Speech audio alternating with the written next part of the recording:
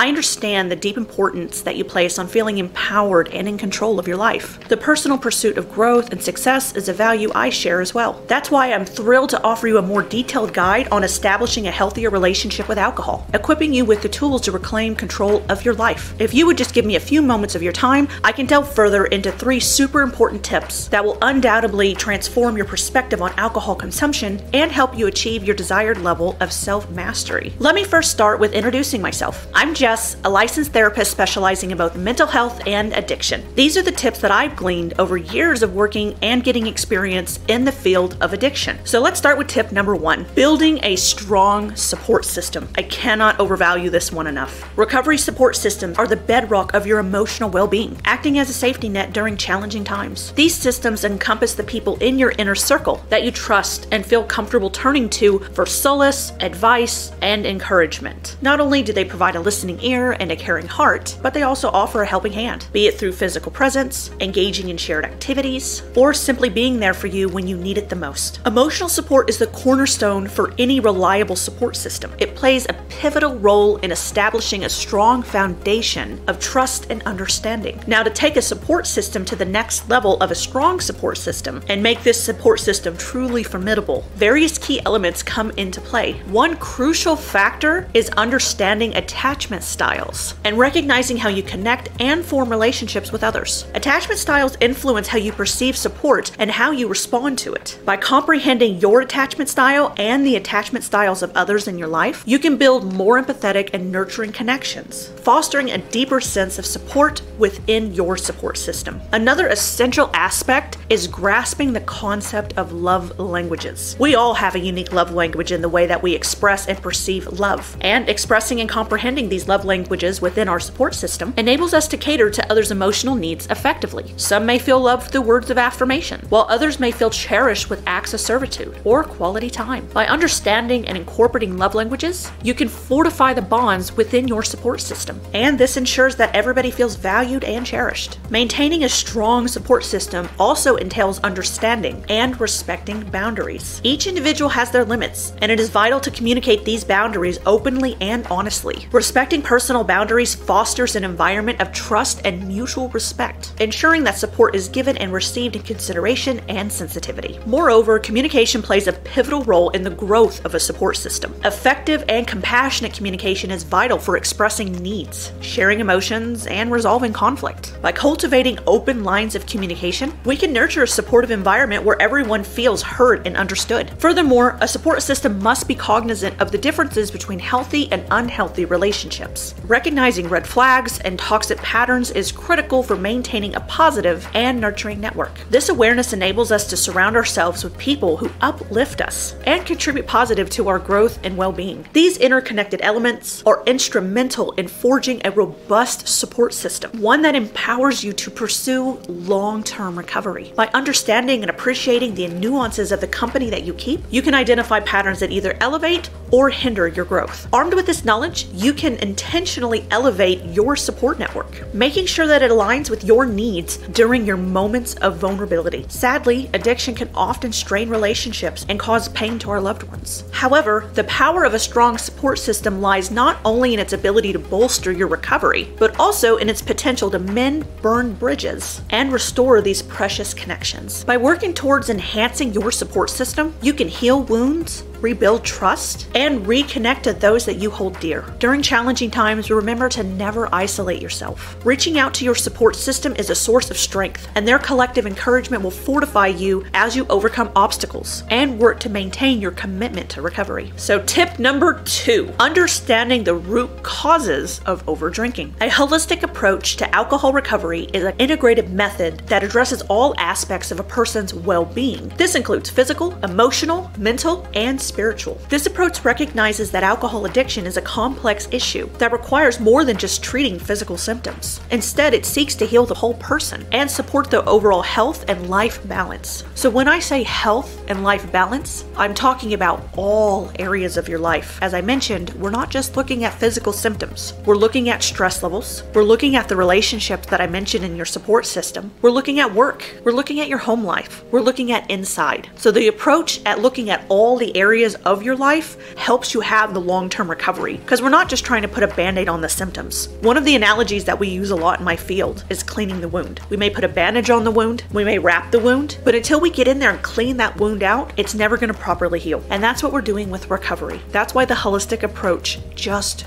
works. Drinking rules are also a really important part of recovery. A drinking rule aimed at limiting alcohol use is a guideline designed to promote responsible drinking and prevent excessive consumption. Such rules are especially important in social settings where alcohol may be present, as they can help ensure everybody's safety and well-being. Drinking rules work really well for holding yourself accountable, especially when you know that you overdrink. Here are some examples of some drinking rules to help limit alcohol use. 1 drink per hour. A standard drink size here in the US is 5 ounces for wine, 12 ounces for beer, or 1.5 ounces for a shot of alcohol. For example, if you buy a bottle of alcohol that's 80 proof, that's 40% alcohol by volume. That's why it's important to go by the standard drink, at least here in the US. Also, something to remember is that some drinks, especially those mixed drinks that you can get in the can, sometimes their percentage of alcohol can be all over the place, and you may not actually be drinking a standard drink. This is important if you plan to track your drinking while you're going through recovery. It's something that I recommend. Tracking your drinks is a really important part of alcohol recovery because it helps you understand how much you're consuming and helps you set goals for where you'd like to be in your alcohol consumption. Sobriety is not for everybody, and I also come from a perspective of moderation, so you do what's best for you. Now, another benefit for the drinking rule of 1 drink per hour is this rule helps pace drinking, and it prevents rapid and excessive consumption. Another rule can be alternate between alcoholic and non-alcoholic drinks. For example, for every alcoholic beverage consumed, you would hold yourself accountable and then consume a non-alcoholic beverage,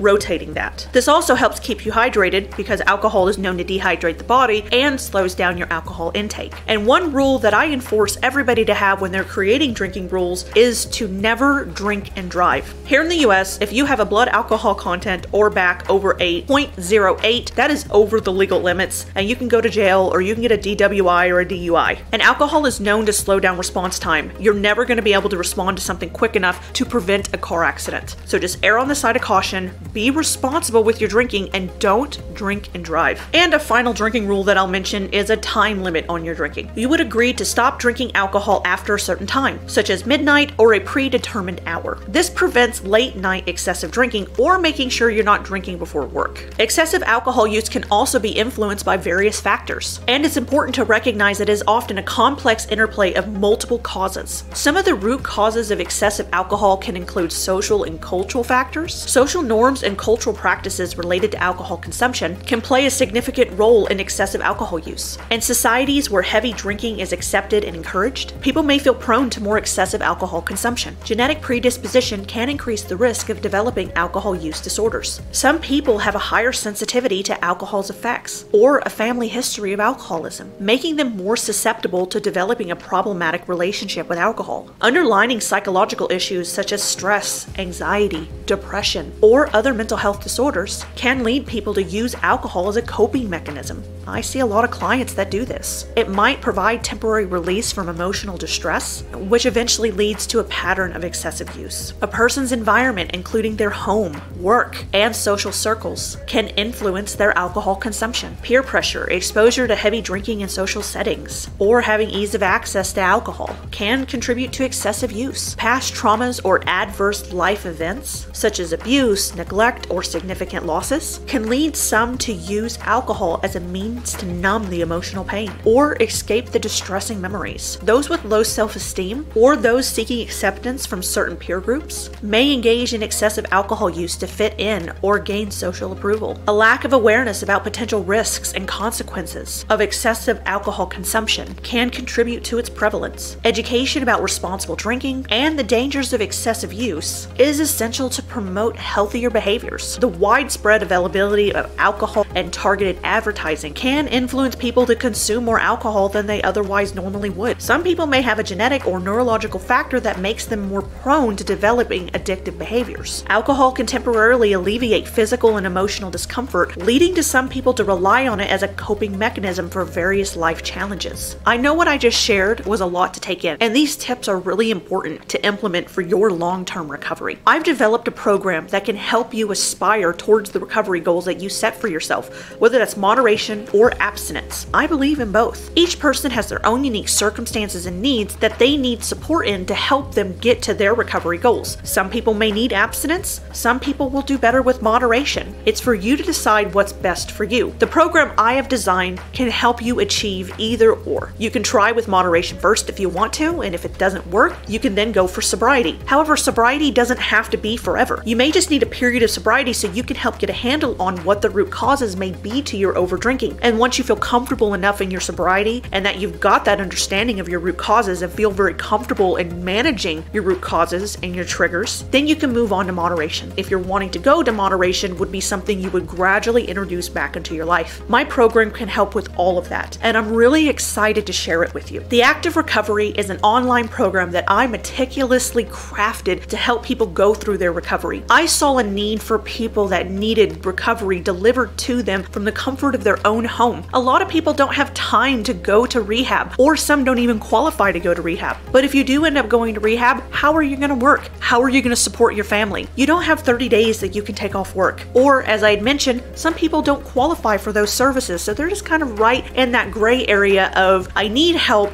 but I don't really know how to get that help, or I'm not getting diagnosed to get that help because I'm not meeting criteria. This program is meant to solve those problems. This comprehensive program is an accumulation of my experience and expertise of my years of working in the field, especially working at addiction rehabilitation. So I have firsthand experience of working with people from the ground up through their recovery. Within the program, which is called the Active Recovery, you will find over 60 video lessons that provide valuable insights, guidance, and practical tips to help you navigate your path towards a healthier relationship with alcohol. These tips and tricks have been honed to perfection, making sure you have all the tools that you need to achieve your recovery goals, whatever that may look like for you. Now, in addition to the wealth of video content offered in this online program, it also includes a thoughtfully designed workbook that I put a lot of hard work and energy into designing for you. I handcrafted this, no one else helped me with it, and you get a drink tracker and a mood tracker. The workbook will guide you through reflective exercises, promoting you to explore your motivations, triggers, and emotions surrounding alcohol. This self-exploration is integral to part of understanding your relationship with alcohol and will pave the way for meaningful change. The drink tracker, on the other hand, serves as an invaluable companion during your recovery. By keeping track of your alcohol consumption and progress, you can gain a clearer picture of your achievements and areas that may require further attention. The drink tracker can serve as a source of motivation, reminding you how far you've come and inspiring you to keep moving forward. The Active Recovery is not a one-size-fits-all solution. It is carefully crafted to cater to those individuals like yourself who acknowledge that their drinking habits may be hindering their full potential in life. The program takes into account the complexities of busy modern lives, understanding that quitting your job or undergoing drastic changes may not be the best approach for you. That's why this program considers both abstinence and moderation as viable options, placing the decision-making power firmly in your hands, where it should be. With the right guidance and support, you can confidently choose the path that aligns best with your goals, ensuring a sustainable and fulfilling recovery journey. As you progress through the Active Recovery, you will gain in-depth understanding of yourself and your relationship with alcohol. Armed with this newfound knowledge, you will be better equipped to confront challenges, manage triggers, and celebrate your victories, no matter how small. The journey towards recovery is one of self-discovery and personal growth. You will unlock hidden potential, embracing a life where you are in full control and free from the hold of excessive alcohol consumption. Imagine waking up one day, feeling empowered and ready to embrace life to its fullest. The impact of this transformation will ripple throughout every aspect of your life. Your relationships will deepen and flourish. Your productivity and focus will soar, and you will savor every moment with newfound clarity and appreciation. Now, as I promised, I have tip number 3 that I'm going to give you, but I was just so excited to share my program with you. The last step that I wanted to share with you is creating a relapse prevention plan. I want you to look beyond a preventional plan to a holistic preventative approach. For example, a traditional relapse prevention plan may just have you write down your triggers, but a holistic relapse prevention plan, which is one that I offer in my program, is going to not only have you write down your triggers, but events that could cause these triggers. For example, if you have a social function with your mother and you don't get along very well with your mother, how are you going to handle that? Because being in that situation with your mother another you recognize as a triggering event for you that makes you want to go home and drink, or it makes you not want to go participate in that social situation and stay home and drink. So how do we combat that? How do we deal with that? Which in that situation, the mother could be part of the root cause of overdrinking. But in a holistic approach, we're looking at the mental side, we're looking at the physical side, we're looking at the spiritual side. And when I say spiritual, I don't mean religion per se. You'll do what you align with, if that's God, if that's Buddha, if that's nothing at all. The spiritual is just connecting with something beyond yourself. Well, it could be nature. I personally love nature and going and connecting with nature. The spiritual side is just stepping outside of yourself. Now imagine your relapse prevention plan as a meticulously crafted blueprint designed to ensure your triumph journey away from addictive behaviors. Delving into this approach will empower you to recognize and navigate the triggers that lead to cravings and temptations, whether they are certain situations,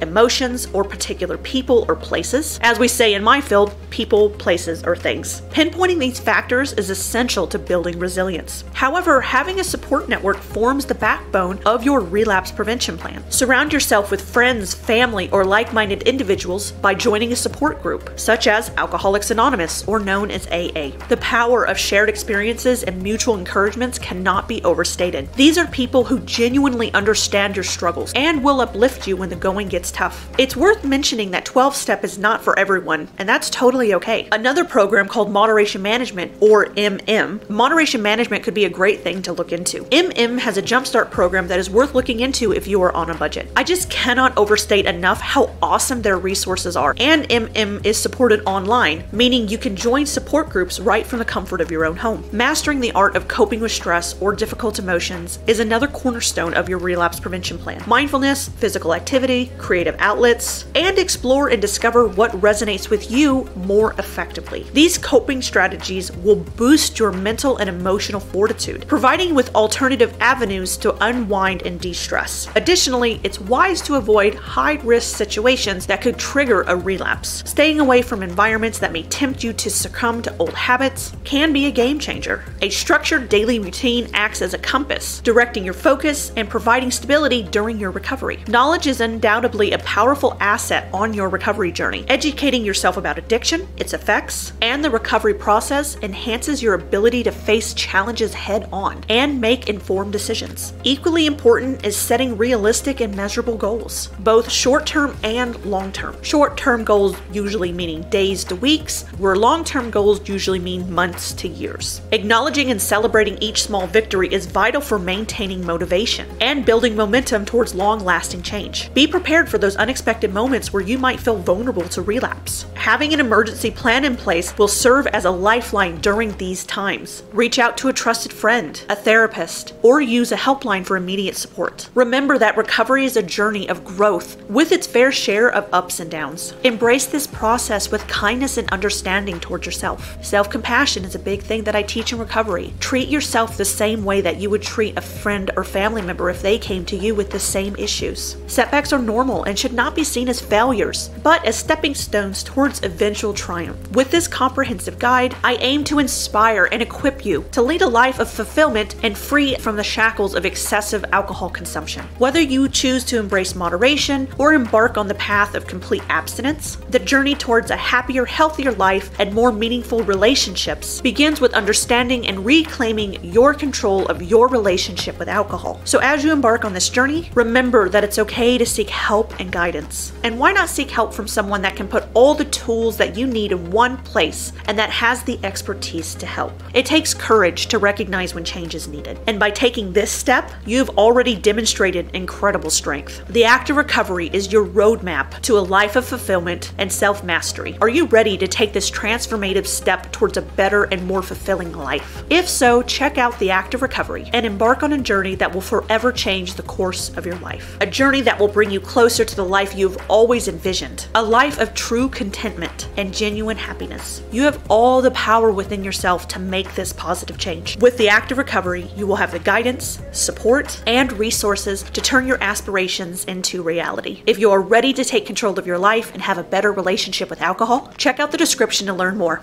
I'll see you there.